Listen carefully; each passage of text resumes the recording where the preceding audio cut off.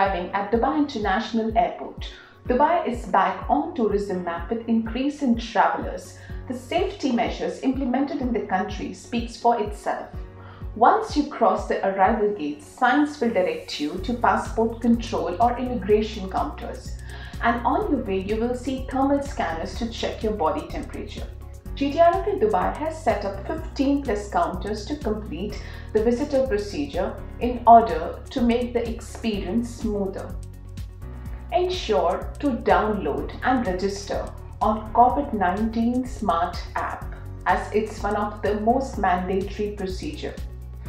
All visitors, citizen and transit passengers must have a negative PCR test report which you will submit at the counter. Next you will go to COVID-19 testing kiosk and a sample of your nasal secretion will be collected and tested. And you will be given a small sticker to put on your passport.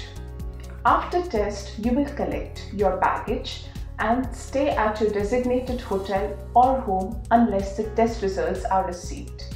It typically takes 24 to 48 hours. If the result is negative, you can freely move out in Dubai. And if the result is positive, you will receive further procedure by Dubai Health Authority. Pluto Travels can book your hotels, tickets and visas to Dubai. For further information, contact Pluto Travels and don't forget to subscribe to our YouTube channel and follow our media pages. Meanwhile, this is Sapna and I will be back with our next video on one of the holiday outbound destination. Thank you.